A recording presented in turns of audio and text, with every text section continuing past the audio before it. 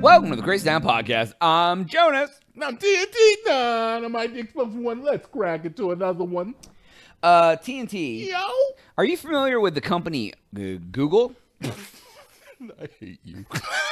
Never heard of them, Jonas. What do you tell me about them a little bit? Well, they're a search engine company who farms data of Americans. Son of a bitch. And everybody else. They were just don't be evil was their slogan. Guess what? Now they're an evil corporation. They're an evil corporation? I've never heard of such What a is thing. an evil corporation? You do ask. It is a... Anyways. So they had some employees. They have a few employees. A lot. Sure. And, you know, there's a war going on, and some people are very, like, have very strong opinions about who's at fault and who isn't. All right, we spoke about a little bit about this yesterday. Yeah. So okay, fair enough. they are, they called it Googlers Against Genocide. Oh, Jesus. And it was a protest against Israel and their war. And 28 of their 28 employees did a sit-in in 2 corporate offices in California and New York. And, you know, they did the whole protest thing there. Okay, fair enough. A lot of people have very strong feelings about this. Yeah, you know, I mean, some people are, like, chaining themselves to trees. Some people are, like, you know, going down to protest at the Capitol about abortion. Some people are sitting in at Google because Google's, I don't know what they're doing to Israel, but that's where they felt they should protest. And they wrapped it up. Google fired them. All 28 of them. Google fired all of the protesters. Google fired their ass because they inhibited the work of other Googlers. Fair enough. Yeah. Fair enough. You know, Joe Google sitting at his goddamn desk. He's trying to get a cup of coffee, and he's like, there's protesters in my lobby. And then Sandy Google was like, I'm trying to get out and get some coffee, too. Jonas, man. Oh, my God. This is funny. I'm gonna tell a story. Did you do a protest at, like, a job?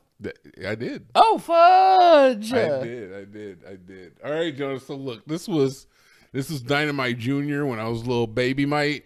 Like over 18 though, right? Oh yeah, of course. Oh, over okay, 18. cool. I'm not exactly sure how old I was during the time, but I was young. I mean, you're young. only 26 now, so not too long ago. And I don't know. I was working at a certain job, and we had benefits where we would work 4 days, or where we worked 3 days a week, 3 12s, and we get paid for 40 hours. It was a great benefit. So you got 4 extra hours pay, because you work 12-hour shifts. Yeah, and I'd been working there for, I don't know, like freaking years at this point, and I'd gotten accustomed to that benefit, right? Obviously, you're going to get accustomed to a couple extra bucks on your paycheck. Came to pass that they decided to eliminate this program, and they were going to start paying you for, you know, you work, you get paid for what you work. And okay, which I mean, like, I don't blame them for that, but, like, yes, they're taking away, like, a perk, right? Yeah. It's so funny, John. So I hate to say this, but I watched a TikTok. God damn it, Dad! I watched a TikTok about this. It's very informative on the way that the corporations think and kind of how it's impacted American economy as a whole. Right. But regardless, yes, Jonas, I walked into the boss's office and I was like, "This is a tragedy. The company, I understand, is going in a new direction, but a lot of people are depending on this." And I'd like to have a sit down with you and some of the other head officials, and I'd like to just talk about this certain program and about like some of the things that's going on. And I was like, I have a couple of other people who I had spoken to, and I was like, and we'd all like to just sit down and just discuss it, and maybe we can come to some sort of agreement. And I was fired within a week. Oh, really? Oh yeah, they fired the hell out of me. Yeah, for nothing. You ruffling feathers. For nothing, dude. I didn't do. What did they officially fire you for? Okay, so look, this is what I officially got fired for. My car broke down, Jonas. Dead ass. I had gotten into an accident. I was in Cleveland, got into an accident. Car ran into the abutment that separates the freeway. Oh, yeah. Like the cops pulled up on me. They're like, "You okay?" I was like, "Yeah, I'm fine, man. Just waiting for the tow truck." I needed a ride to work. I called my ride. They did not call me. I called work. I'm like, look, I can't come in. My ride's not coming. I don't know what's happening. I'm like, it's too late. I can't catch 3 buses and a rapid to get there. They stopped. I don't know what to do. And they're like, all right, fine. It's fine. At least you called. Fired me the next day. All right. I had been working there for I don't even know how many years. I'd had no. You didn't have, so it's like you didn't have like attendance occurrences built up. No. That has never been my issue. I don't mind going to work because work is money. Let's get it. So but the fact that if you ruffle feathers, they will get rid of your ass stands true. It stands true. Oh yeah, they don't. I mean, they want the sheep to flock. They want the sheep to flock is wild. They don't want wild. They don't want the sheep knocking at the door. They want them just out there doing their thing. Go do your thing, sheep. So it takes bravery. Oh yeah, to stand up to your company. Oh, absolutely. These people exhibited that bravery, man. These people, they showed that gusto. Oh yeah, like I've never done that. I did have like a situation at work where like the department that I worked in, like the disbursement of work is not equitable amongst employees. So we all what the fuck kind of corporal speak was that, man?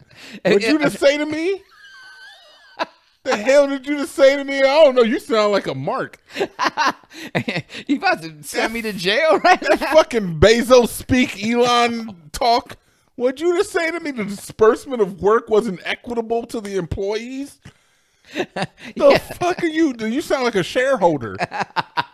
So I was doing more work than somebody else. I like that. All right. Okay, so I was already doing more work. The work I did was a heavier lift than their work. Fair enough.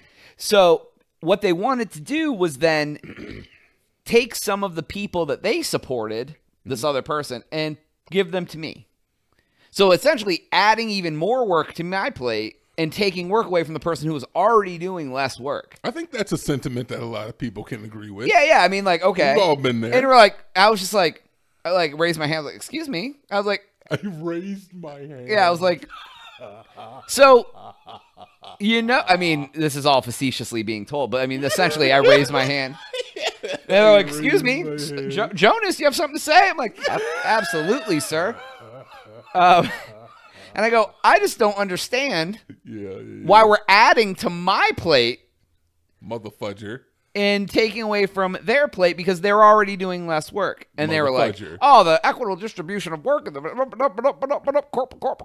corporate. And I was like, so I started blasting. So I was like, so where's my raise? Ooh, where is your raise? And they're like, you're not going to get one. And you quit. No. Because of Palestine. And then I was like, if that's going to happen, I need to be the one that organizes it. And then I organized the whole thing. And then organized your own raise? I organized the disbursement of work. Oh, okay. And then it never happened. It went away. They decided not to do it. They took it under consideration and then deconsiderated. They knew what was up. They didn't want the wrath of Jocksnaz. My man got deconsiderated real quick. I didn't get fired though. You did not get fired. I stood my ground. I said, listen. I'm going to be mad for 5 minutes. Yeah, I'll be so mad. You better, God damn it. But if y'all forget about it, maybe I'll forget about it too. And then they forgot about it. All right, fair enough. Yeah, so that I don't have any like real. Did I ever have like a real injustice? I used to work at a Blockbuster Video. Yeah, we've talked about your Blockbuster days many a time. And like when they like told everyone they were getting rid of late fees. Yeah. I mean, nobody really cared, but we all knew that the store was going to close because like that was how they made their money. The truth comes out. And then we're like, oh, this looks bad. And then, they could have bought Netflix and didn't. They had an opportunity to buy Netflix and turned it down. It's so funny how Blockbuster was literally like a what do you call it? I forgot what they're called. DVD library. Yeah. Because libraries made all their money off of late fees. Yeah. It was like 30% of our revenue was late fees. And then and I'm like, so you're taking that away. I get it. Okay. Insane. What are we replacing that 30% of revenue with that has no overhead cost? And they're like, nothing. And I'm like, The fuck? The loss of late fees became the lost loser, but it was too much of a lost loser. Yeah, it was insane because then like nobody would return their stuff. Yeah. If it was more than 2 weeks late, they charged you a $2.50 fee. So they would just, and then when you brought it back, they'd take it off. They would have been better going the route that Planet Fitness went when they decided to stop taking your credit card information and start linking your account to your bank. So you can't just cancel the card. So you can't just cancel it. Make it a little bit more difficult for you. Anywho, yeah, I'm sorry you got fired, man, but you know what? Look, I'm going to tell you right now, people do not stand up for what you believe in. If you believe in something hard enough, fight for that ish, all right? Do not ruffle corporate feathers, though. Educate yourself. Yeah. And fight for what you believe in. Yep. So, anywho, that's all the time we have for today's episode. Please go to the Crazy Town and thecrazytown.com and do it. Jonas. TNT. We out.